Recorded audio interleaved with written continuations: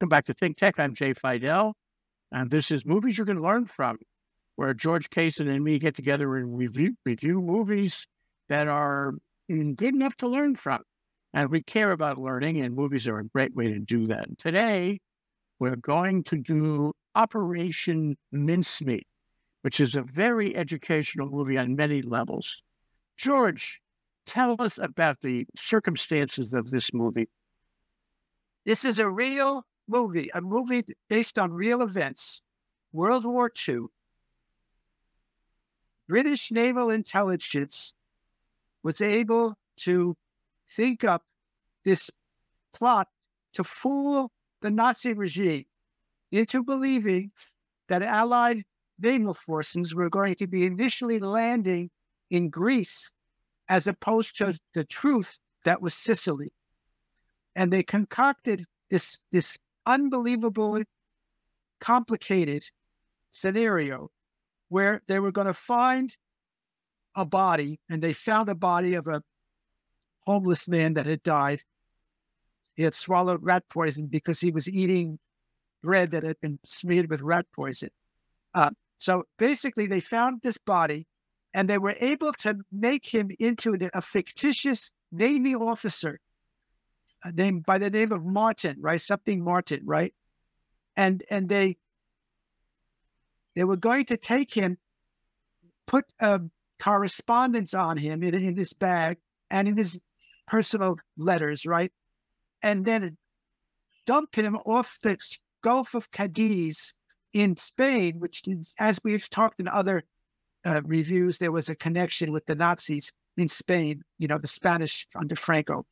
So they did this, but there was a lot of things that could have gone wrong. It was a complicated, operation. And they were able to get this guy thrown in the water, right, from a submarine, right? And they were able to fool the Nazi regime. And we didn't know until the end of this movie, what had really, that they weren't successful, even though it was a true story, right?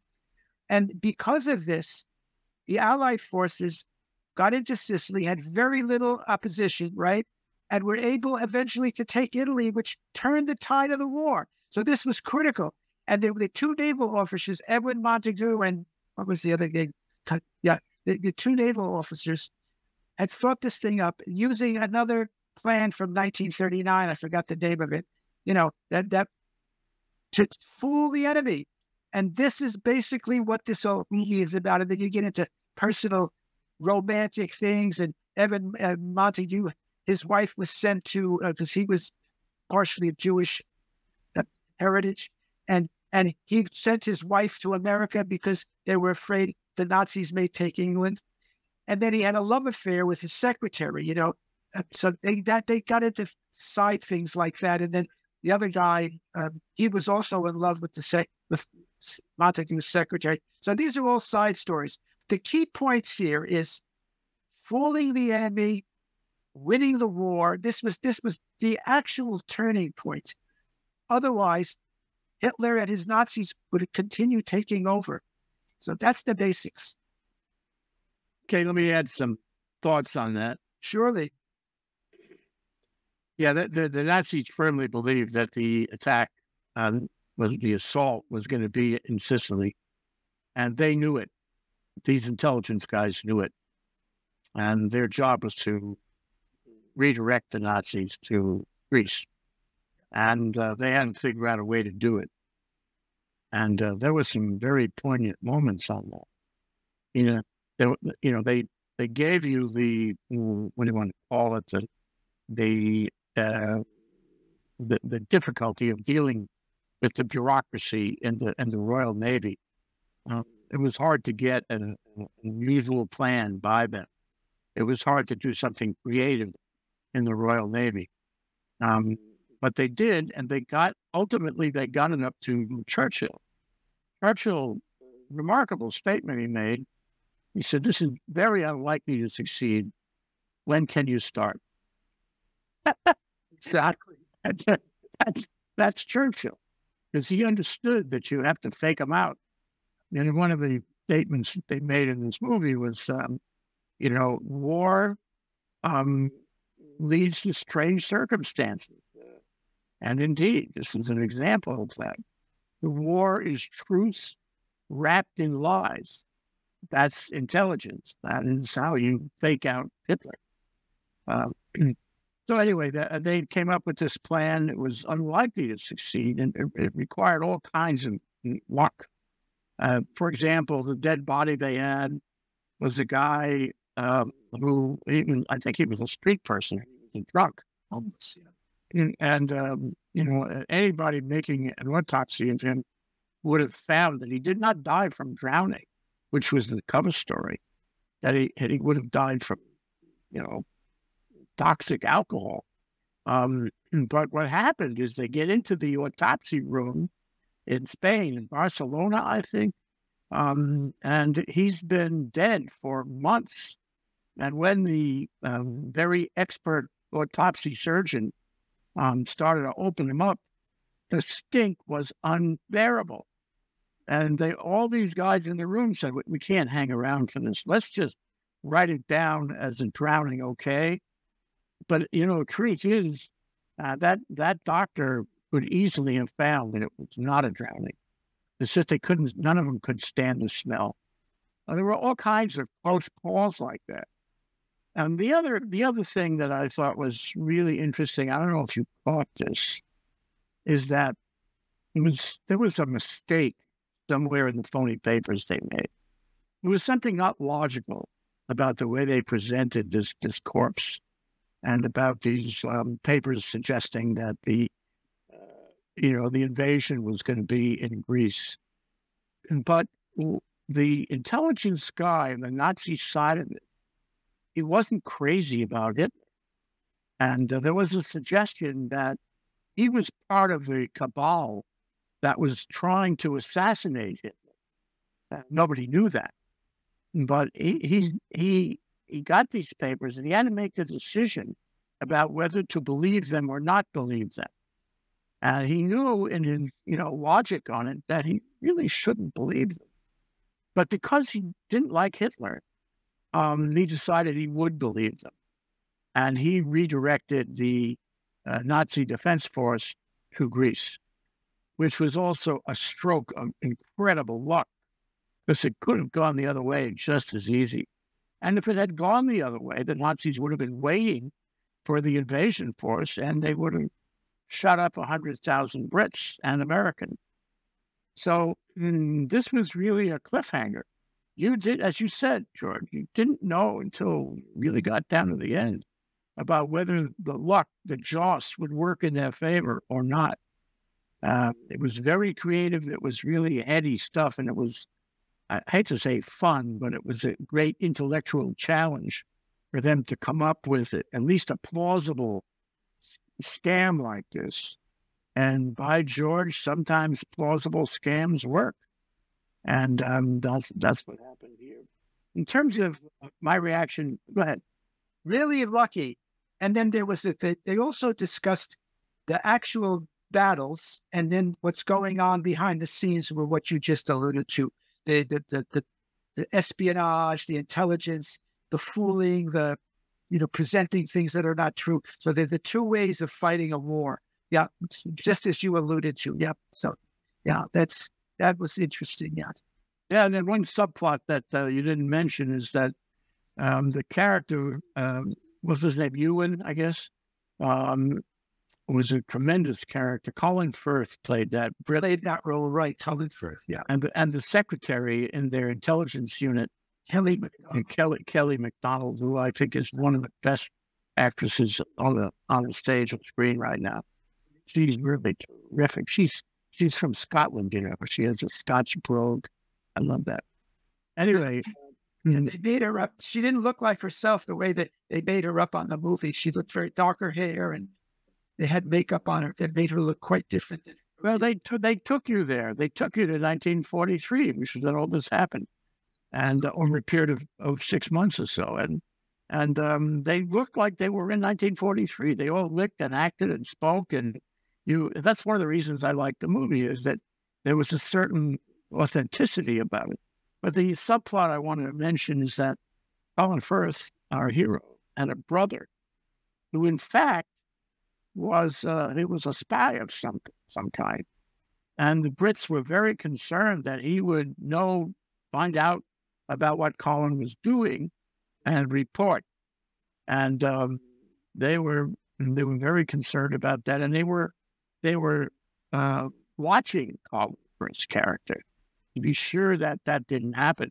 And they were ready to take dramatic action, like killing people, if they found that the brother, who was not particularly responsible, the brother who lived with Colin, if the brother revealed anything.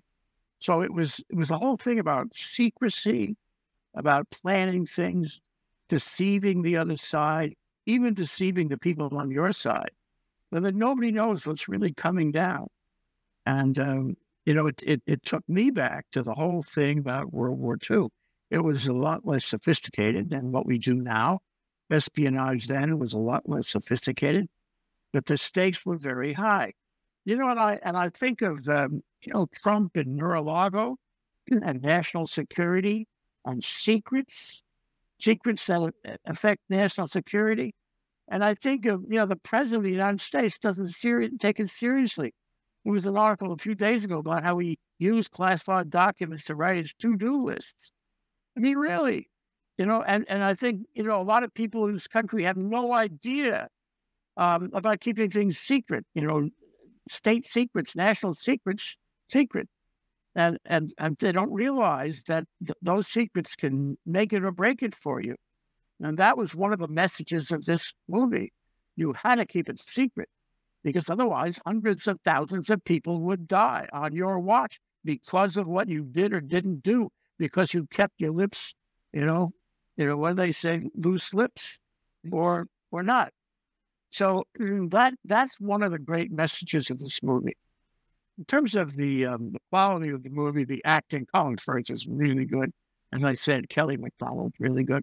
All the players, really good. And the way they set up the historical circumstances and venues and all of the things that took place was really as faithful as you could imagine to the way things happened in 1943. I felt I was being transported there. Really well done. The scenery was good. The acting, as you said, was superb. Colin Firth and Kelly MacDonald and even all the others. And I'm trying to think if there was anything else that I wanted to say. Movies you can learn from. Where are we in today? We've got Putin in Russia, who wants to be the next Peter the Great, expand Russia. He wants to. That's his main objective, long-term objective. That's everything he's doing. That, and as you know, my view of Erdogan wants to be Fatih the Conqueror again. He wants to expand the Neo-Ottoman Empire. So you've got these players and a few others. You've got the theocracy in Iran and Afghanistan with the Taliban, right? And then you have Trump's people that they want theocracy here too. That's part of the whole agenda, right? So you've got all these problems around the world. And I don't think, unless all of Europe and America gets behind Ukraine and fights, how are you going to turn Putin, arrest his taking of all that land in Ukraine? I don't think this is a stopgap.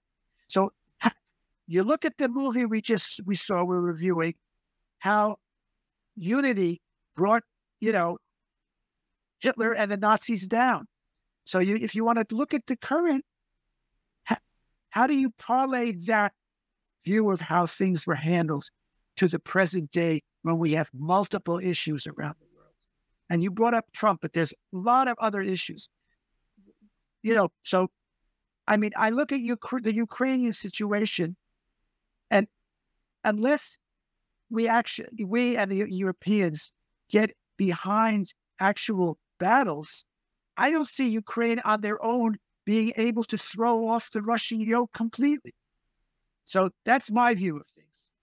Well, I've been thinking a lot about that, George, and you are absolutely right. Ukraine needs the United States. It needs support. It needs money. It needs weapons from the United States. And we are so casual.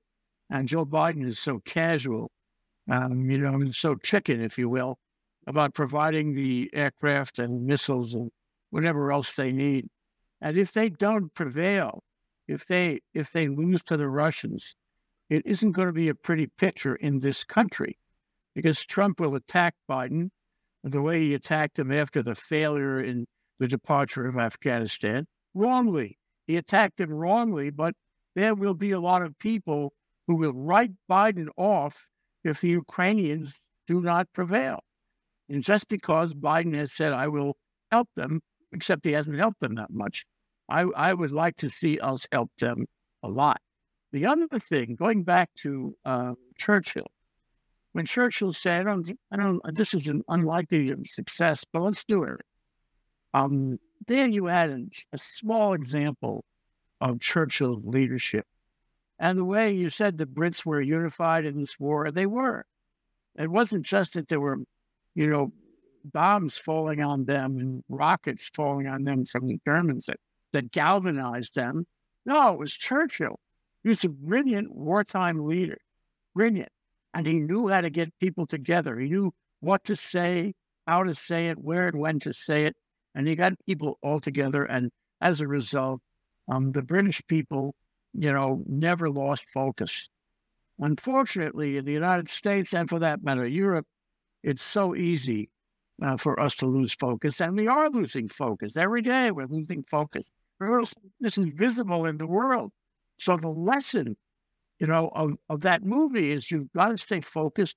You've got to have a focused and strong leader like Churchill, and who will lead you through difficult times and keep you together, and who will not leave the fold, not leave the mission.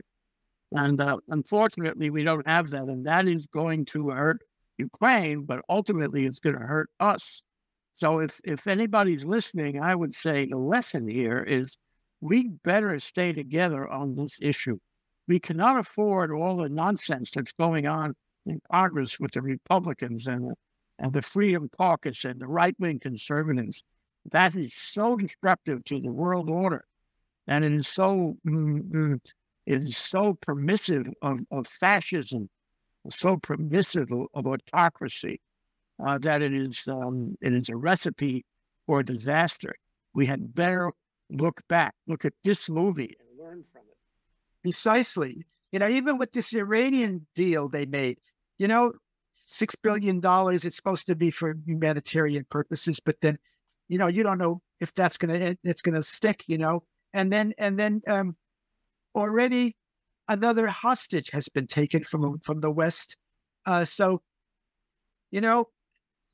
I got problems, as I've said before, with Joe Biden's foreign policy. As you said, not forceful enough, I mean, Trump's BS, what he did, with the Abraham Accords, but he should, I'm a leftist kind of guy, but they would have, if he had let Bolton do what Bolton wanted to do and get rid of that regime, in Iran. But we're dealing with that too. We're dealing with that regime in Iran. We're dealing with Putin. We're dealing Erdogan, right? Expansionist.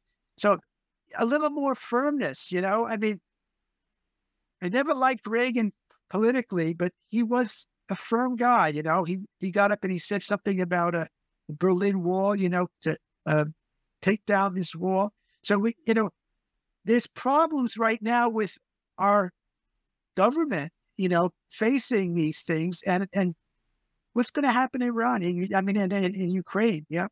So this movie, as you said, really gives a picture. And one of the problems I had with this movie is the guy who played Churchill.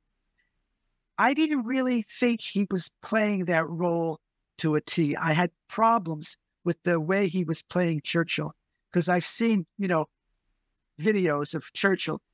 It sort of didn't quite hit the mark. It wasn't forceful enough. It was something was missing in that presentation of Churchill. So that was one of the things.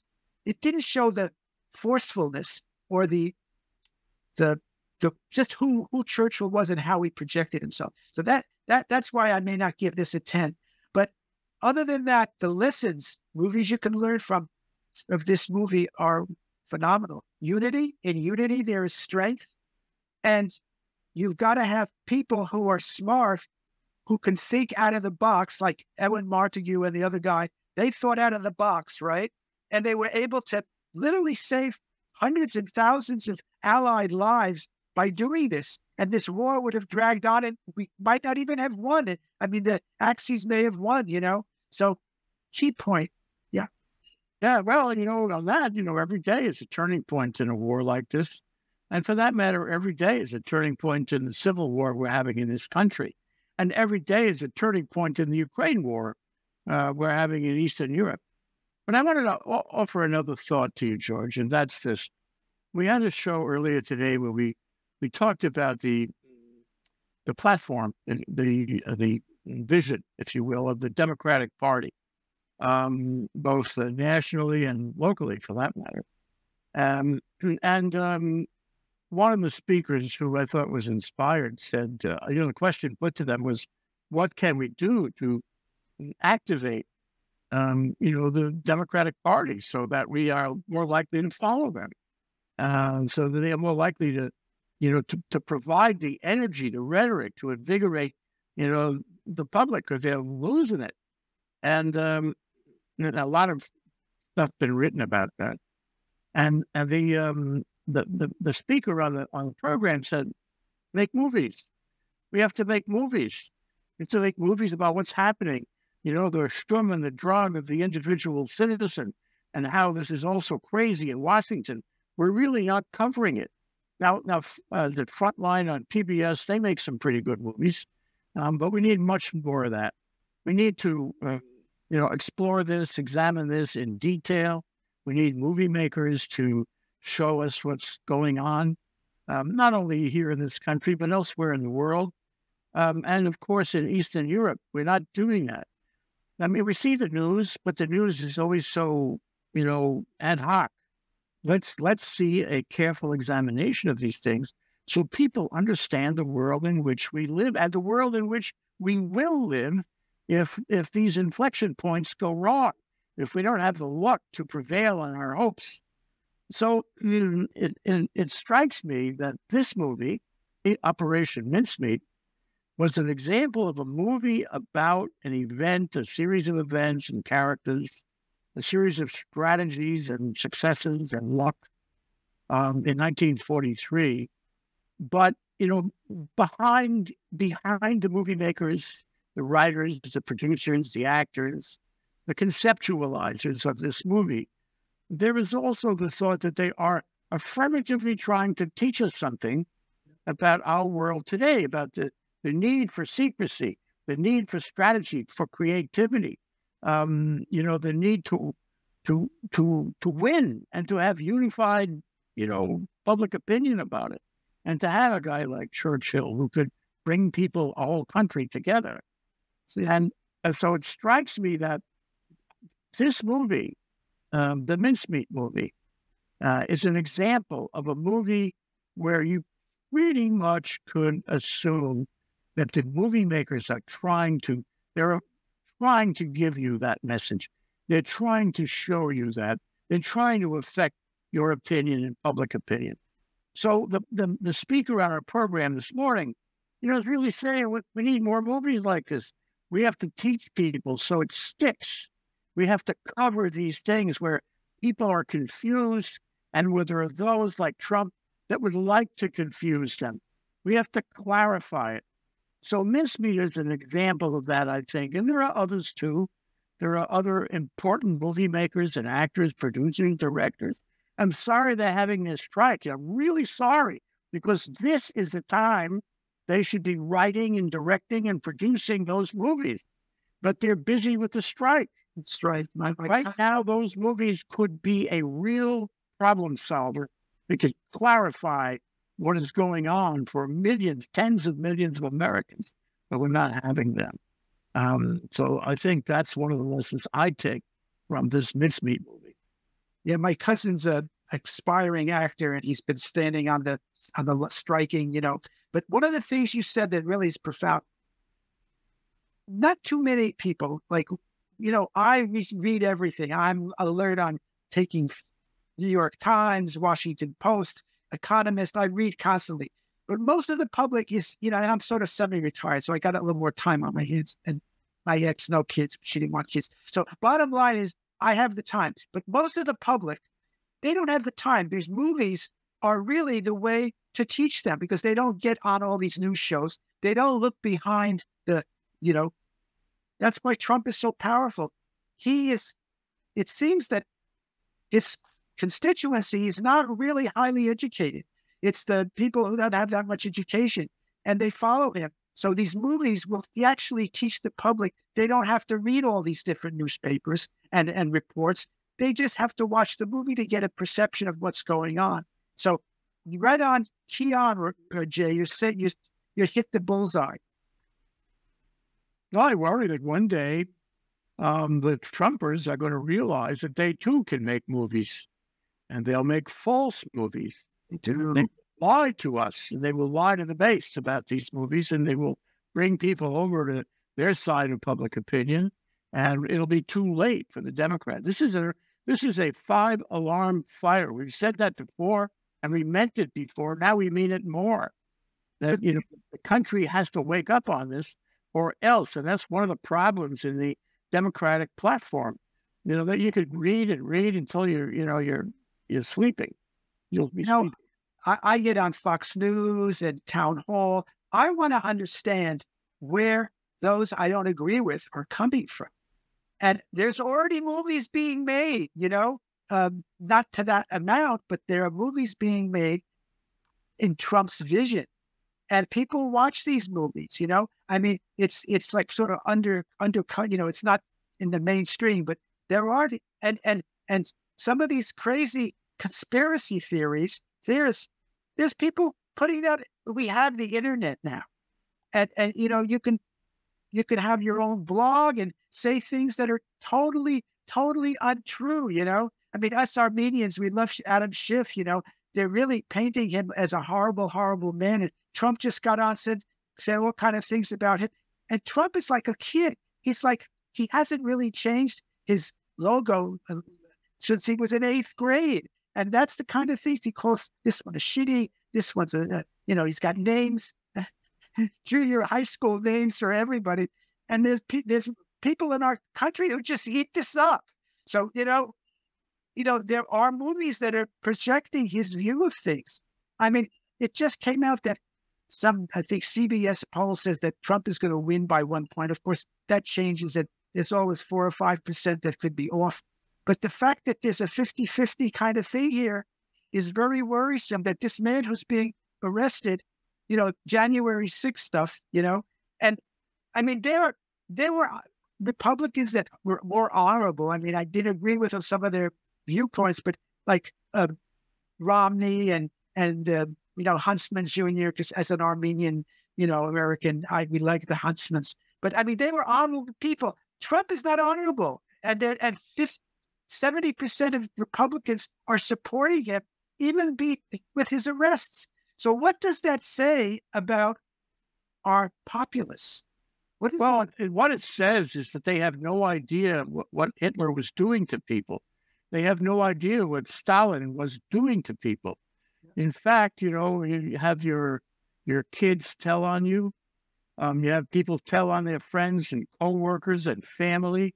You break down civil society in every way you can. I don't know if you remember, George, that we reviewed All Quiet on the Western Front.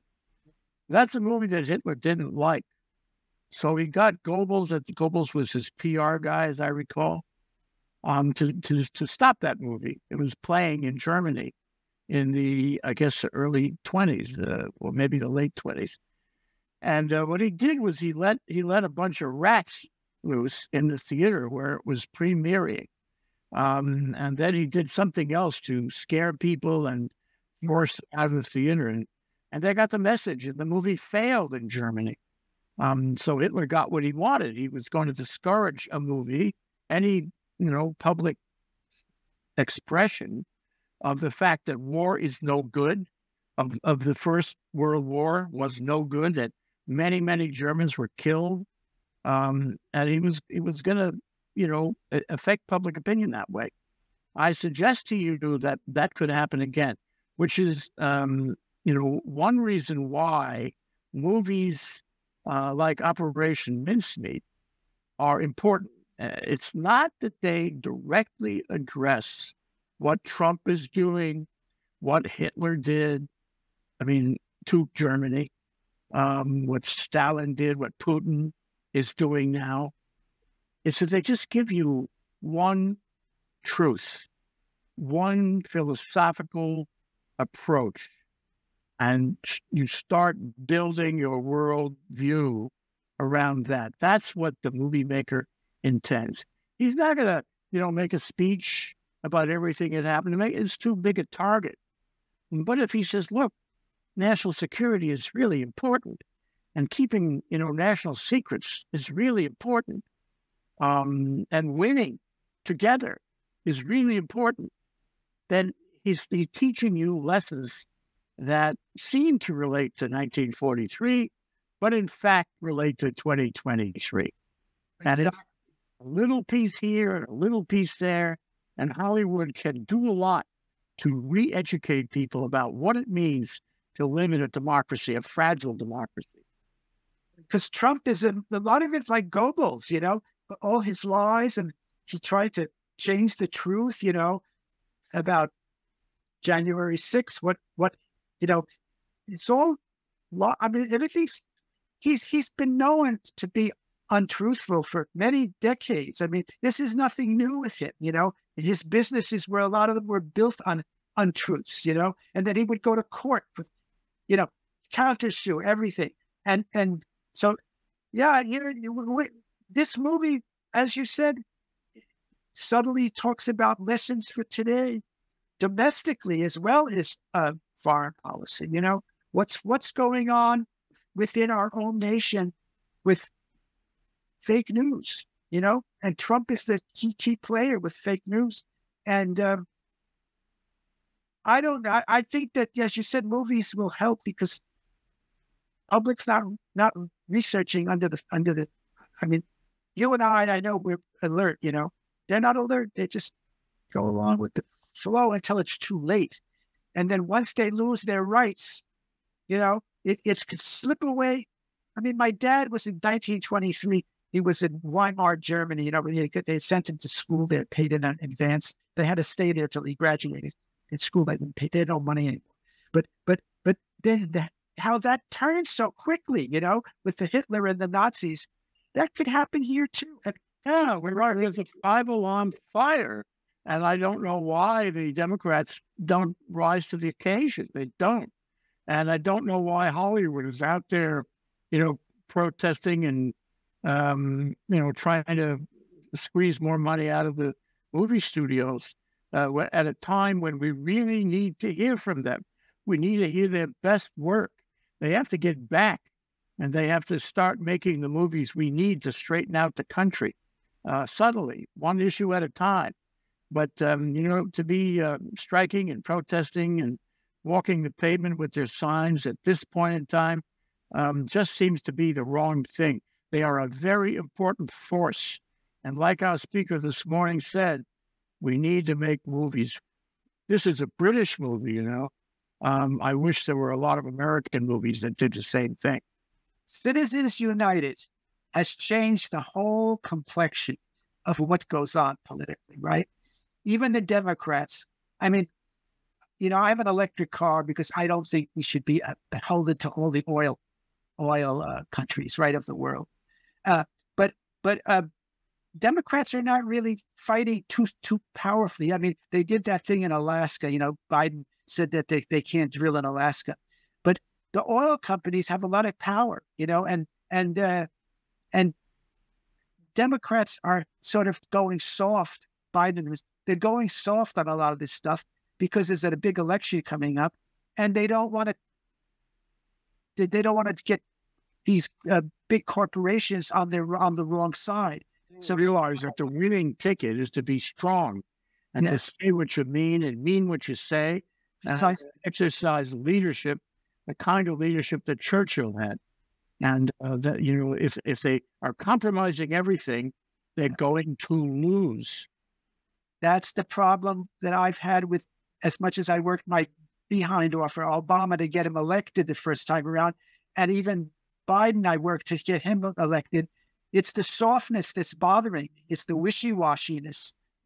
They've got to be more strong. And as I said, Citizens United has sort of made them a little afraid that they don't want all this big money working against them. But, and you said those movies, the public, it's like, what is the public being fed that's distorting their thinking, to thinking that it's not going to impact them if we have a theocracy? Exactly. They don't understand. They think whatever happens politically is somebody else's problem, and it won't affect them. I'm here to tell you, it will affect them in every way. Precisely. Those of us, who have had family in autocratic countries with genocide or massacres or whatever is the final, kind of thing. I don't know if they really understand where we're heading. It's like it's incomprehensible to me how they just don't see it. It's like myopia. They don't see what's happening. But when Donald Trump gets up and with his silly baby stuff, right? But they don't understand what's going on. And I'm really unhappy with my Democratic Party for, as you said, the mushiness. There's no fun. Look at Churchill. That's why I said I didn't like the way the guy played. Churchill was such a powerful figure, I think he's an amazing guy, right? And for all his faults, Roosevelt was, I have major problems with him in the Holocaust, but he was forceful too. He was the guy in a wheelchair, he sort of unified the country in whatever way, right? So that's the bottom line. Well, you'll do a little cutting out, but I give this a 9 because I have problems. The idea, I love the idea. It was a real about a real situation, and brilliant thinking. Of course, there was, like you said, a lot of luck.